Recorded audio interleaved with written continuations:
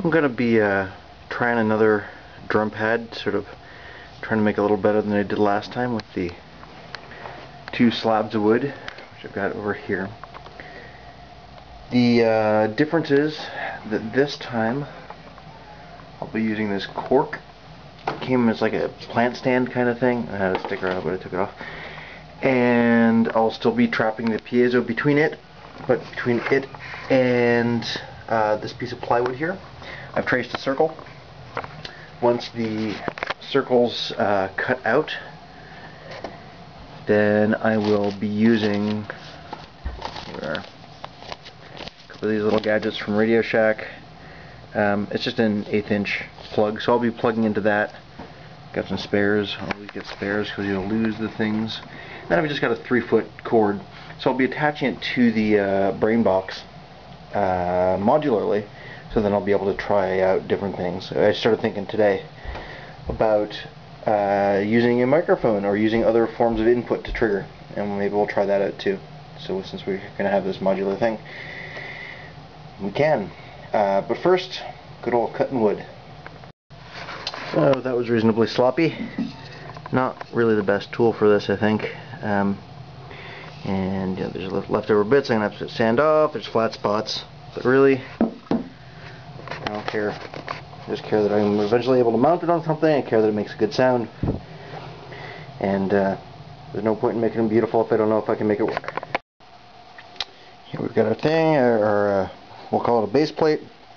It's sanded. Here's our cork top. They match well enough. So the key is going to be to take our drum unit here, the piezo, sandwich it between these, screw it down. We have some insulation foam here that we're going to use to back the cork, and maybe it'll make less wackety sounds than the wood one does. And my hope is that I'll be able to find something appropriate to bolt onto the back here so that I can mount it, so it doesn't have to be resting on a table or whatever.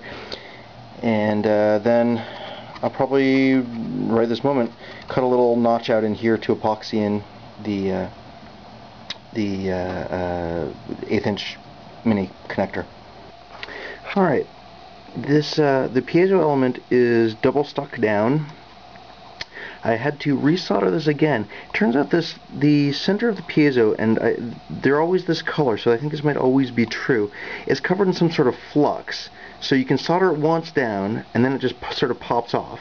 So the reason these had tape inside the machine, I think, is to actually hold the thing down. So I'm kind of doing that. I'm putting this washer here, this rubber washer here, and I'll tape this down.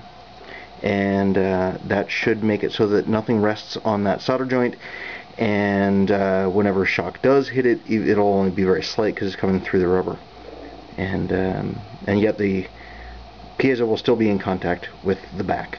To make this work with this cable setup I'm doing, I'm going to need to fiddle with the brain board. So we have down here the bus where all the drums come in. I've been obviously, testing various ones here, just twisting them together. And so, in the interest of keeping things clear later, the orange and black leads here are the ones that I'm going to use. I'm going to be desoldering down here and putting in new leads so that I have some elbow room, because these leads are pretty short. We've got the brain board. We've attached a mini jack. Got the mini jack over here. But this thing's not screwed together yet. But this old dingus is down here. We're gonna plug this in. I wish I had more hands. And we'll see if any sound comes out of here. Here's hoping.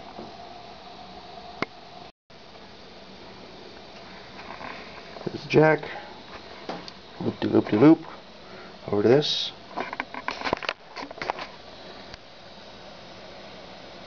The answer is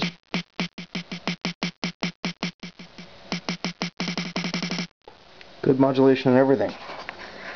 I suspect, though, that will be harder to keep once everything's screwed down. So maybe that's the issue with the other one. Maybe the whole thing's too tight. So now I'm going to screw this all together, see if I can tune it up well.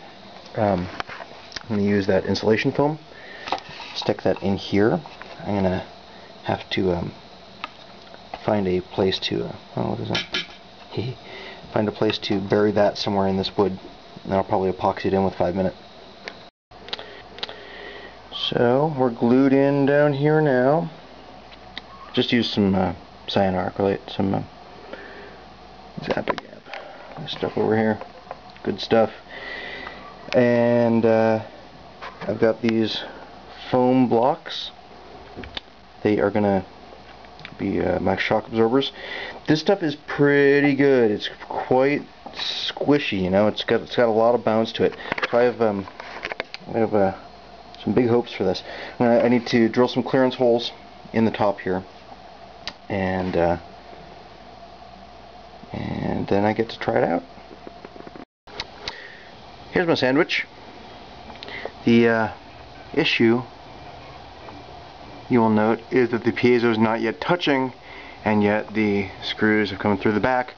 I'm going to ignore that for the time being and just try and not hurt myself on the screws.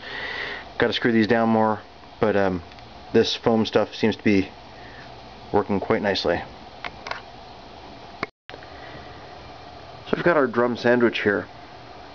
In there you can see the piezo. Got this cable that runs down here. It's a mini jack. That sandwich in there, I'm going to thicken the inside because, as you can see, these very, very pointy screw nails stick out of here. And as you can hear, it has much better modulation than the all-wood one.